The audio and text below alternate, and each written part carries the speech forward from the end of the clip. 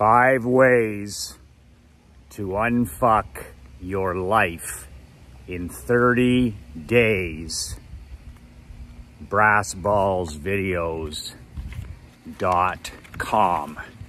I just completed a close to 20-page downloadable PDF. You can print it off for free. There's nothing to buy. All you have to do is go to BrassBallsVideos.com, put in your email. You'll immediately get the 20-page PDF that I wrote over the last week. I've never wrote on this topic before. In my unhumble opinion, it's one of the most powerful trainings that I've done. BrassBallsVideos.com.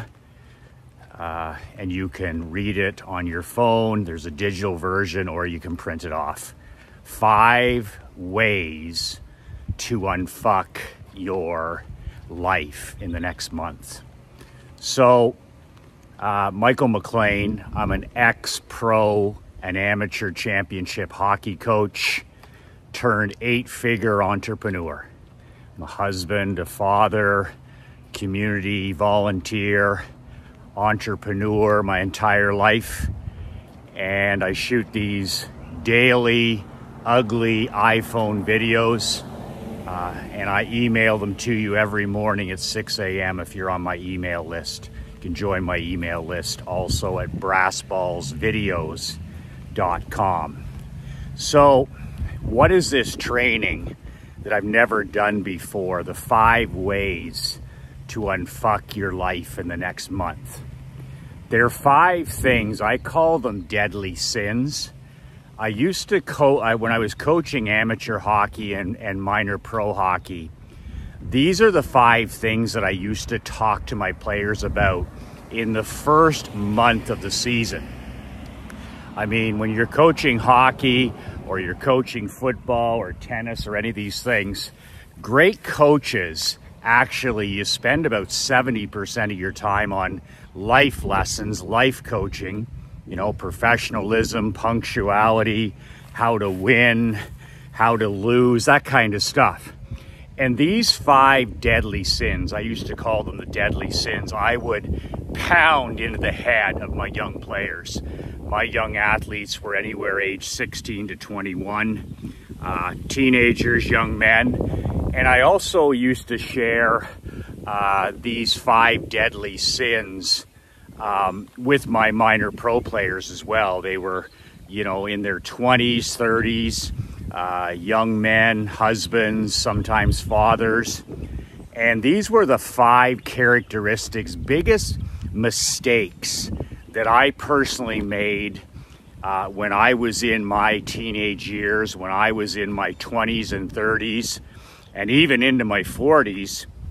These 5 deadly sins, if you have these things going on in your life, it's next to impossible to win consistently. You may think, well, I need a new marketing plan, or I have to build an email list, or I need to, you know, go out on dates with my wife, or I need to lose some weight, or I need to have a better connection with my kids, or I need better time management. All that stuff is true and important, but if you get these 5 deadly sins, if they're in your life, none of that other stuff is ever going to happen. And I'm thinking of the 5 deadly sins that I share in that special PDF report. The first one was a deadly sin that I learned, actually, my grandfather, who ran a general store for 40 plus years. He literally, like my dad, he worked every day from 7 a.m. till 9 p.m. That's a death-dealing 14 hours a day behind the till, pumping gas, selling feed, fishing supplies. He did that for 43 years. Every day, 14 hours, except for Christmas. He was closed on one day, Christmas. But the one thing that my grandfather would do is he would take a couple of hours every Sunday evening, just a couple of hours, And he had this employee who would come over for the 2 hours per week so that he could walk up to the house, which was next door. His house was next door to the general store. And he would walk up there, and my dad would be there, my mom would be there, and us 3 kids would be there every Sunday night. And they would sit in their lawn chairs. He would sit out there with my dad, and they would talk about business, entrepreneurship, and politics. It was the only 2 hours my grandfather took off per week. And I remember him, we'd be out there, my brother and I, throwing the baseball around or playing on the lawn. We were little kids. And I remember almost every week, my grandfather would be talking about business or marketing or the store business. And he would always yell this out to us. You know, you boys, you got 2 choices in life. 2 choices in life. And then he used to tell us this deadly sin. So it's one of the ones that's on this list of 5. A second deadly sin that I talk about in this, I wrote about in the special report. I was actually writing about this one this morning. Is I learned this from Anthony Robbins, Tony Robbins. Back in the day, I'd just been fired from my pro head coaching job. Literally, you know, when you're fired in minor pro sport, it's a very public thing. It's in the papers, it's online. So I was at home licking my wounds a few weeks after. And I remember, like, I was down on my luck. My confidence was at an all-time low. I was discouraged. I was stressed. I was feeling the pressure. I had no idea what to do with the rest of my life. I was in my late 20s. What was I going to do after this firing? And I took the last $12,000 that I had saved in my savings account, and I drained it, all $12,000, and I signed up for Tony Robbins' Mastery Coaching Program in Kona, Hawaii. It was something like a 11-hour flight. I literally drained my account to go to that. The seminar was something like 12 days. Robbins is a lunatic. You go from 7 in the morning till 11 p.m. at night. He keeps the temperature in the room like 50 degrees. It's just insane. There's no drinking. It was an all vegetarian diet. I wasn't used to any of that stuff. And he just goes from dawn until almost midnight. And I was so broke after draining my account to go to this event. I remember flying out to Vancouver and then over to Hawaii, about 11 hours. And I didn't even have enough money to stay at the hotel where the event was being held. I couldn't afford to stay there. I mean, so here I am. I found a cheaper hotel. I walked 3 miles to the event every day for 12 days. I walked the 3 miles back at 11 p.m. or midnight. And I went to the local grocery store and supermarket, and I bought bread and cold meats and peanut butter. And that's what I ate in my room. I would take a sandwich with me. I'd have it for breakfast, but I'd eat in my room. I'd take my lunch with me. I'd walk the 3 miles. And that's how I afforded to go to Tony Robbins' Mastery Program. This was his highest level event. I wasn't interested in one of those day seminars. This was the one with the 80-foot fire walk. Robin Williams spoke. Michael Jordan was there. Top nutritionists, top health people, top coaches, plus Tony Robbins himself. So I knew that was the place I had to be. And when I went there for the 12 days, it totally transformed my entire life. Like, it literally, I wouldn't be walking and talking to you right now if I had not attended that 12-day event. It literally gave me the compass for the rest of my life. It wasn't the 80-foot fire walk that I did or any of that nonsense. It was about this one speaker that nobody came to see. And he stood up on the stage and he said one thing. He said one sentence that literally literally knocked me on my tail end. I was shocked. I had never heard anybody speak like this. I'd never heard anybody talk like this. And admittedly, for the next 24 hours, I totally disagreed with what this man said. And he stood up there and he literally challenged everybody in the crowd. But I was like, there's no way. I don't believe that. And it was this quote, this one sentence, that I still have up today on one of my recipe cards by my desk in my home office. And it's one of the 5 deadly sins that I write about. I tell the story in the special report. So that was a deadly sin. When I got that corrected, that mindset shift, and then my behavior shifted after I heard this guy speak at Mastery, it changed. The trajectory of my life completely changed. My thinking was all wrong. I thought I was thinking like a winner. I was thinking like a loser. I thought I was thinking like a champion. I was thinking like a chump. And to this day, 30 years later, I've never heard anyone mention this deadly sin. It's not taught anywhere.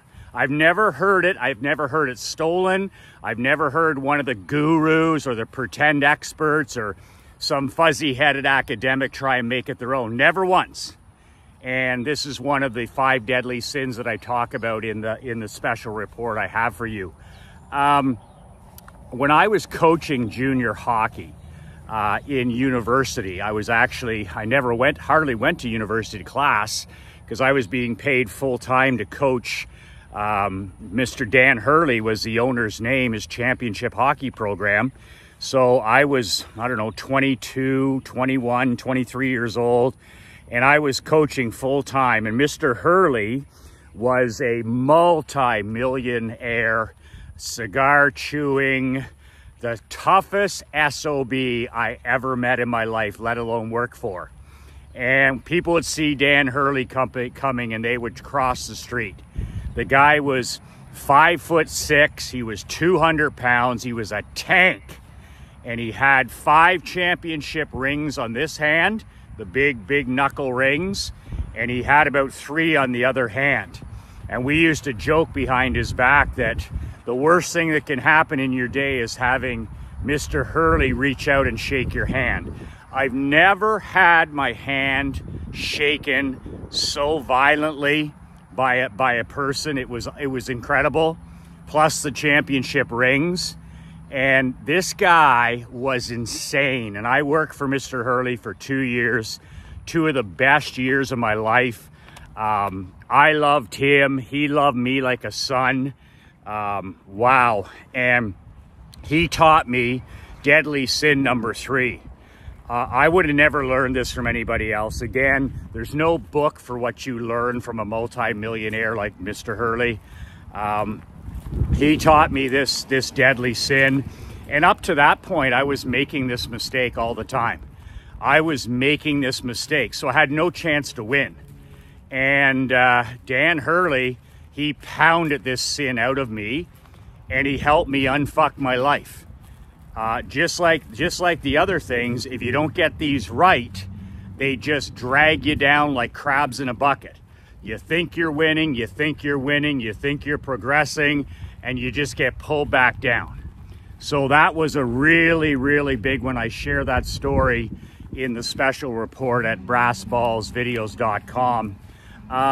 Another one too is I learned this. This is what losers do, and this is what winners do not do.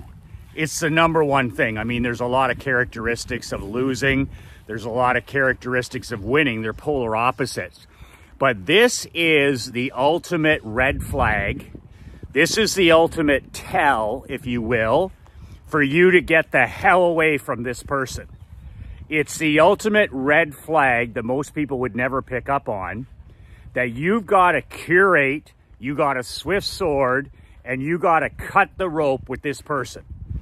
And as soon as you hear this person, as soon as you hear this said, as soon as you hear somebody talking exactly like this deadly sin, You got to fire their ass, curate them, whatever it takes. You got to get as far away forever from this person. And it's more than just rat poison or toxic behavior.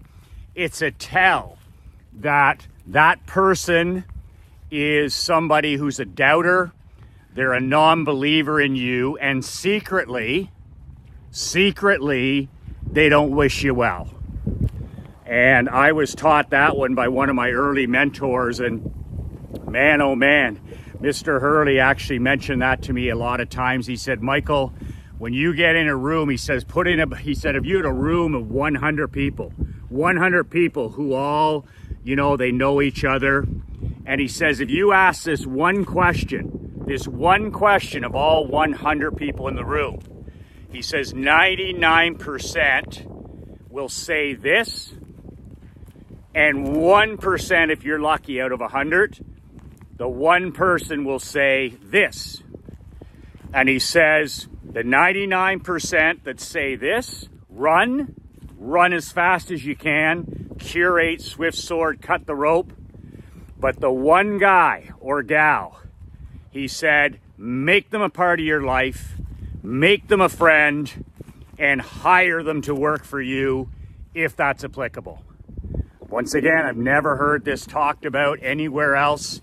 Man, that helped me so much. Screw my head on straight and really be able to size up people in 7 seconds.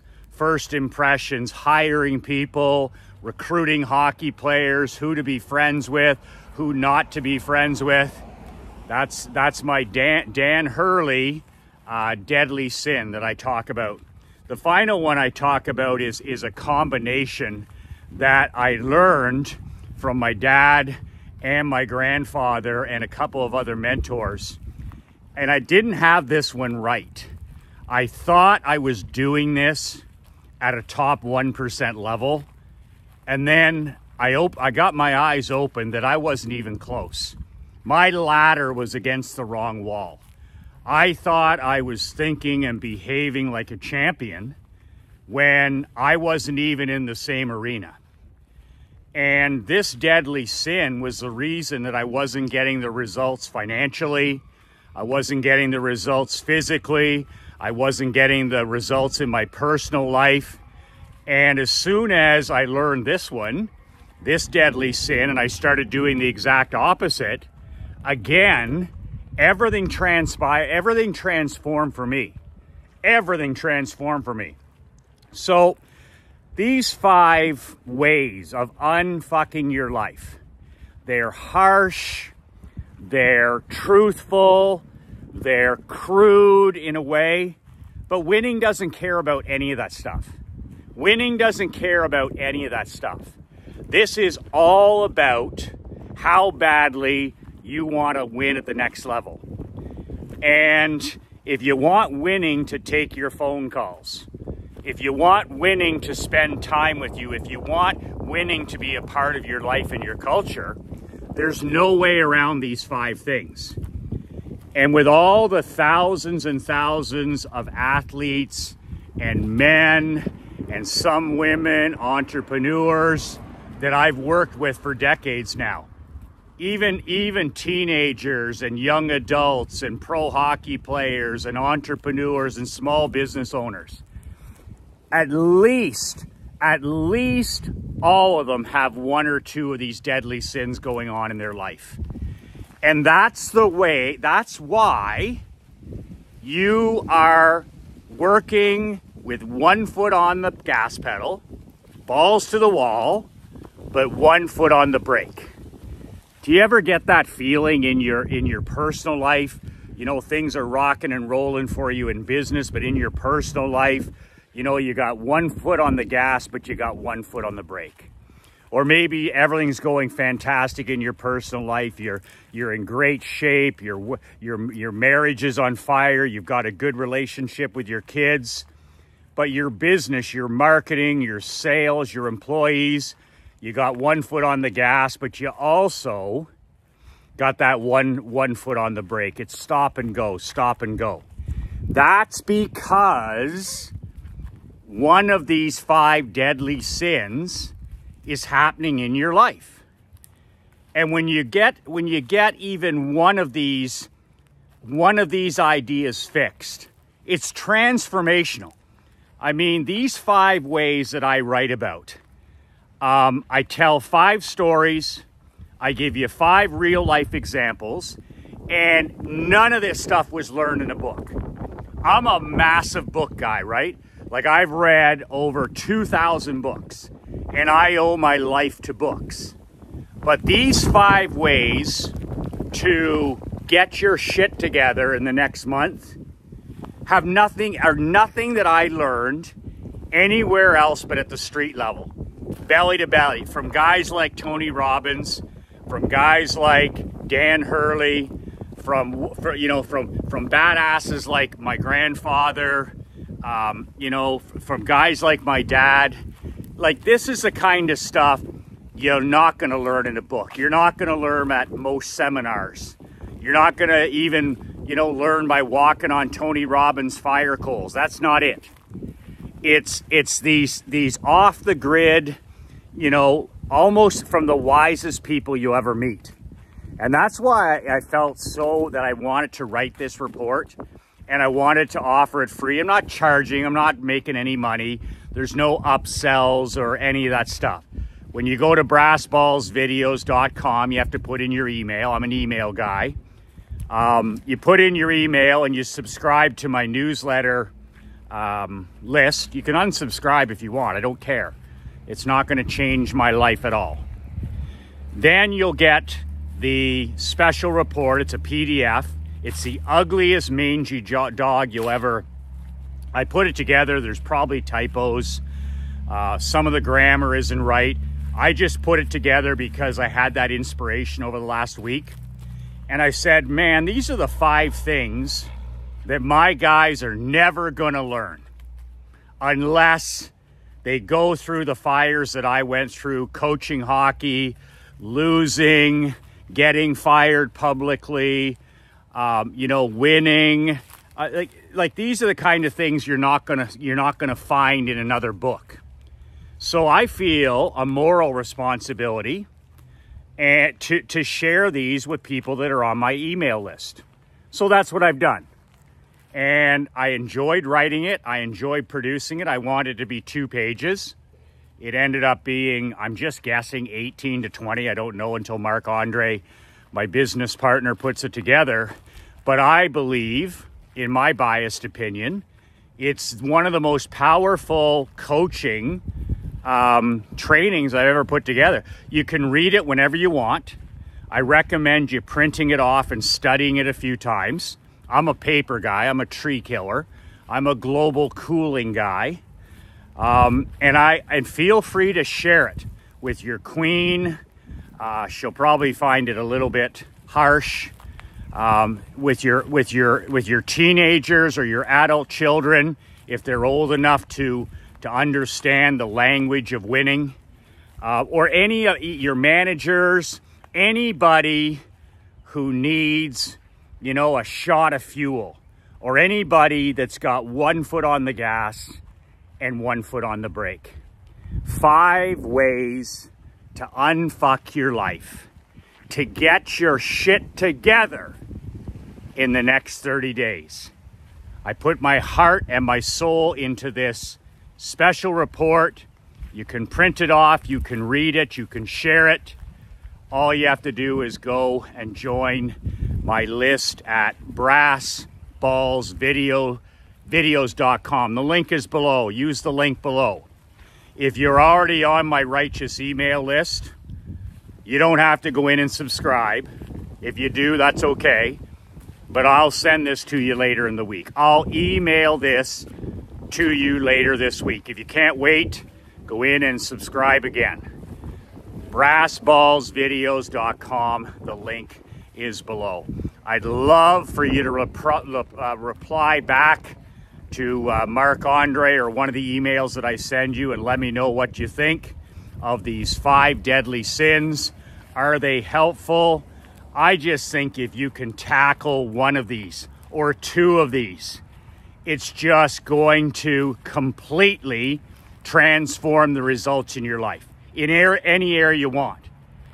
And if you have these things hanging around or haunting your life, these deadly sins, it's one of the reasons you're not getting the top 1% results you want. And then you'll be like, wow, I just needed to shift that mindset. I just needed to make that habit shift. I just needed to hear and read that sentence. And that's the way it was with me when I learned these 5 so-called inner secrets. brassballsvideos.com, my free gift to you. As my dad said the other day on the phone, he said, son, he goes, keep hanging in there. The best is yet to come. I could not agree more. 2 words that changed my life, 2 words that'll change yours. Be relentless.